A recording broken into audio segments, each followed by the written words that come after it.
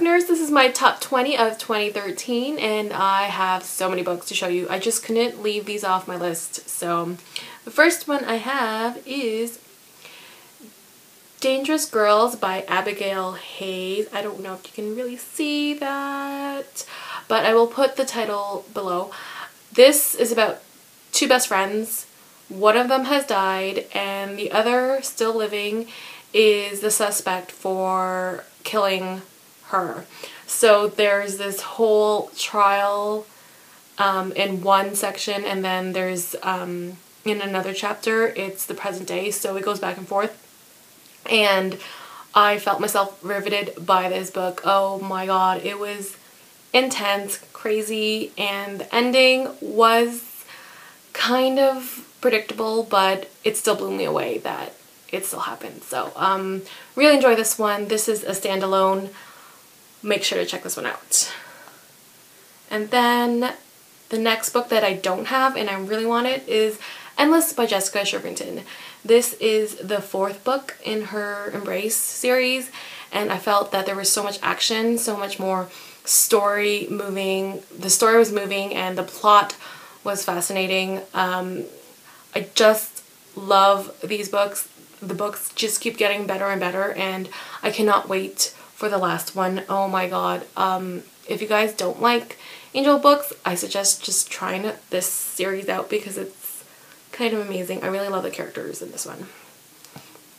So I have a bunch here that I also enjoyed. This is The Madman's Daughter by Megan Shepherd. I loved her writing. This is a retelling of Dr. Moreau's The Island of Dr. Moreau, sorry. And I actually haven't read that classic, but this book does it really well. It is disturbing in some points. I thought the mystery surrounding the island and her father was crazy. There is a little bit of violence and gore in this one, so if you're a little squeamish, then that's just a warning. But really enjoy this one of my favorite reads. And the next one is, this is Splintered by A.G. Howard. This is a retelling of Alice in Wonderland, and since I haven't actually read that story, I know classic, but I haven't read it. It is still woven in to, you know, the classic story, but it is in a different sense that there is a darker tone, and you can see it in the twists and turns in this book. I really enjoyed this one. I pre-ordered the second one. Love her writing. Go get it. It's awesome. Then I read one of my favorites, Not a Drop to Drink by Mindy McGinnis. Surprisingly, this one was really, it was really gripping, I want to say. I just kept turning the pages over and over because I wanted to see the end. The character in this one is basically living alone with her mom, and the world is where there is little to no drinking water. So she's set in this world and she has to learn how to survive. So I really enjoyed this one. It has a good mother and daughter relationship as well as family and friendships. So really like this one. Contemporary that I really enjoyed that was published in 2013 is Dare You To by Katie McGarry.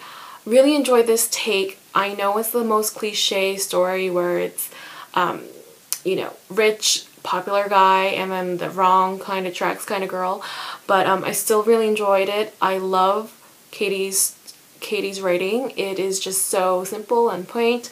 So many dramatic you know, scenarios come to play, and I cannot wait to read her next one, which I own, and I'm so excited. She's also one of my favorite realistic fiction authors. And another book is The Beautiful and the Cursed by Paige Morgan. This is a take on the gargoyles, and I know that's a different kind of genre because it's very limited, but I used to be such a fan of that show, the Disney show, I think it's called Gargoyles, I don't remember, but this is a different take where gargoyles are real, and there are two sisters in this one, and one of them is, you know, known as a plain Jane, but she's not really plain when she moves to England and she meets the caretaker's son. Is the caretaker's son? I don't remember, but you know, she eventually starts to like him and she realizes he's different. So this was one of my favorite reads for paranormal. I know there's like a huge amount of books that are saturated in the market, but I really enjoyed this take, so I cannot wait until the next one, which I already requested. Oh my god, so many books. Also, speaking of paranormal, this is another take on, excuse me, vampires. This is The Coldest Girl in Cooldown by Holly Black. I haven't actually read any of Holly's stories before, but I was really surprised as to how much I liked her writing. I only had a little bit of issue with the fact that it kept going back and forth from the past to the present, and I was getting confused. This was also a really long book, so I had to read it in like 2 or 3 sittings, I don't even remember. But I really liked her creative take on vampires, where everyone is set in, you know, cold town. So vampires and some humans that are either sick or elderly, they are sent to these cold towns to be fed on by vampires. And the rest of the world can see that because they're all on cameras. So it's like a reality show for vampires, and the whole entire world is, you know, crazy obsessed about vampires. So I really liked the story. The beginning was already like intense. It was a little violent at times, but really enjoyed it. I believe it's a standalone. I think it is a standalone. So yeah, this one was, I think I gave it 4 out of 5. Yeah. Speaking of more creepy kind of reads, I'm trying to go through them all, but Between the Devil and the Deep Blue Sea by April Genevieve Tuchok. This is, I just want to say this, the tagline, basically, if you're in love with a devil, you stop fearing the devil when you're holding his hand. So this new girl comes into this small town and she realizes that the new boy that she likes is not what he seems, and he's might be the devil himself reincarnated. And a lot of weird things start happening in her town after he comes in, so she realizes it's probably him. I like this take. The romance was a little too much for me, but I still enjoyed the creepy scenes that transpired in my head after this one. Also one of my favorite covers of 2013. This is In the After by Demetria Lunetta. This is an alien take on post-apocalyptic. I really enjoyed the beginning part of this book.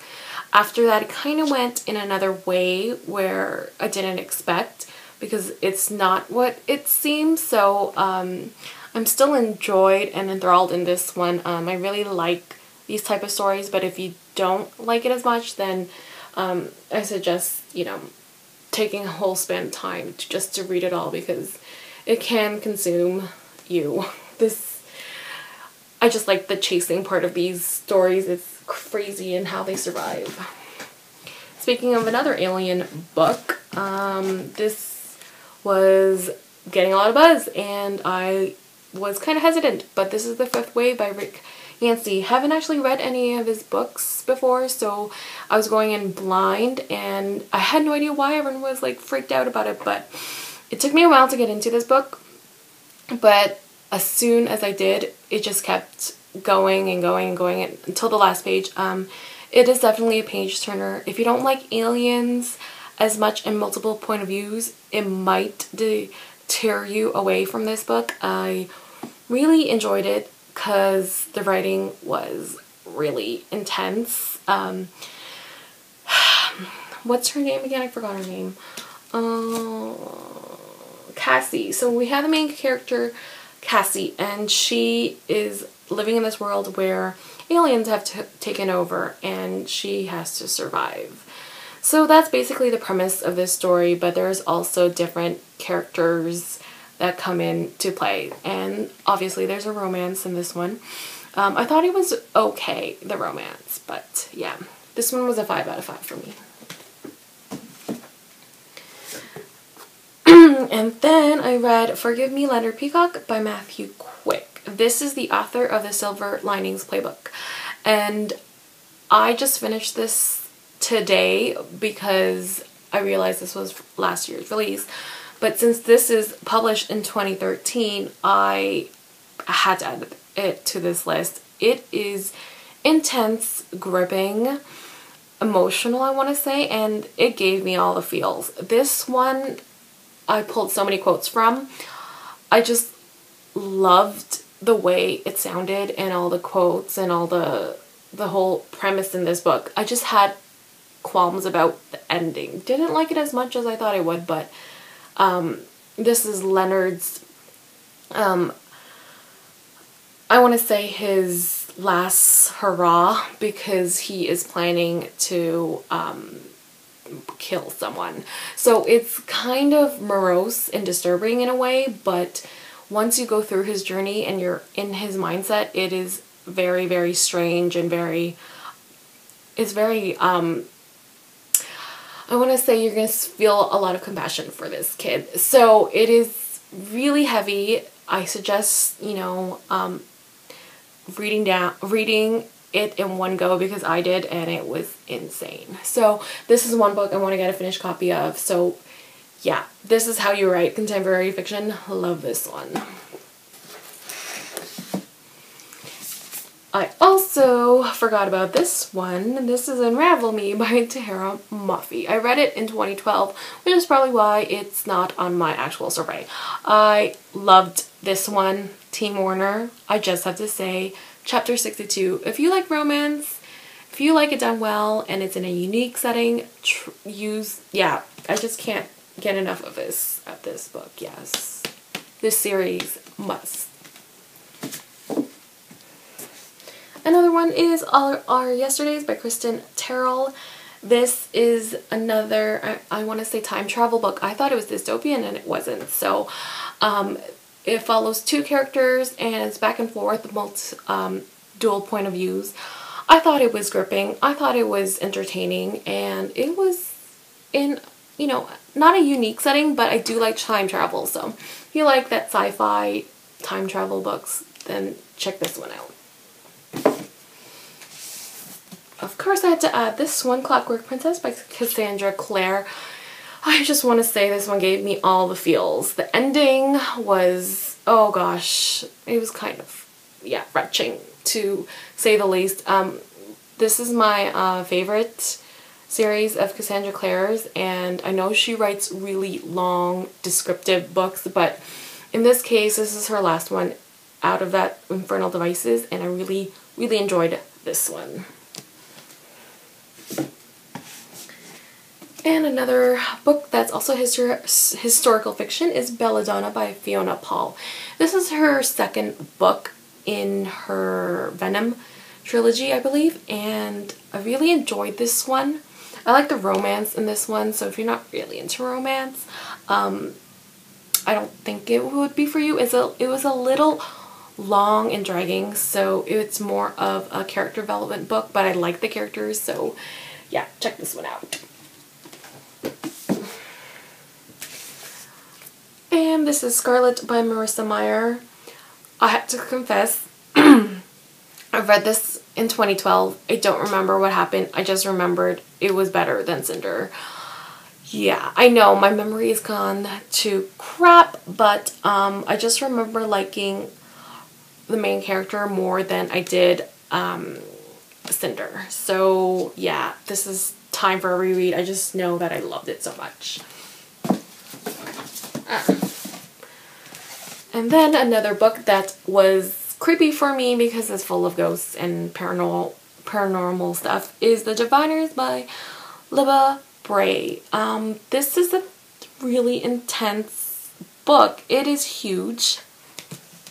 Yeah. I want to say in a small, simple sentence, it is a ghost story, and they have to find who the killer is. That was the whole book, but I really liked the main character. She was funny and witty, and it was set in the Roaring 20s. So I don't like the cover change they did for this one.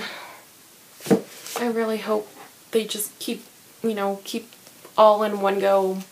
But this is Champion by Marie Lu. This is the ending of her Legend trilogy. And this one had mostly all the answers that I had. They were all answered. And I thought it was a really good ending. I just thought as well that it was, I don't know why the ending happened the way it did. I just didn't know if it was necessary, but it did give me peace to the relationship of June and Day because I liked them so much. But yeah, liked the questions being answered in this one, and I really enjoy her dystopian take. So it was, I feel like this series is even better than Divergent. And I know, please don't kill me, but sometimes Divergent like bored me. I was kind of bored in Divergent. I need books that are like fast-paced. So if you have ADD like me, check out this series because I really enjoyed it more. And then the last but not least is Sever by Lauren DeStefano. This book was, oh god,